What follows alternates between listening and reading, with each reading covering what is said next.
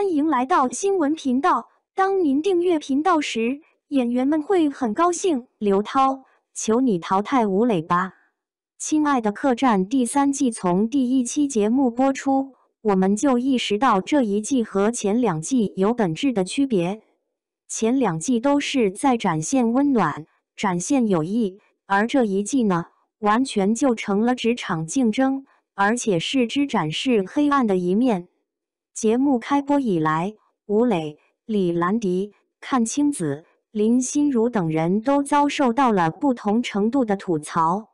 看过最新1期节目后，不少网友感慨：刘涛，求你淘汰吴磊吧。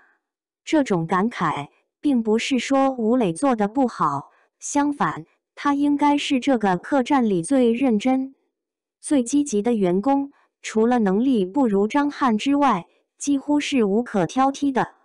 但节目组似看上了这个年轻人身上的好胜心，并以此为轴，展开一系列的比拼和黑化。如果大家看过每一期节目的话，应该注意到了，只要是涉及到竞争，只要是涉及到张翰，下一个镜头一定会给到吴磊，而不是其他人。很显然，节目组就是希望通过突出吴磊的好胜，来博取观众眼球。也是从那时起，只要吴磊表现出一丝想赢的行为，就会被网友吐槽。所以，刘涛，请淘汰吴磊吧，不让再让这个大男孩遭受网络暴力了。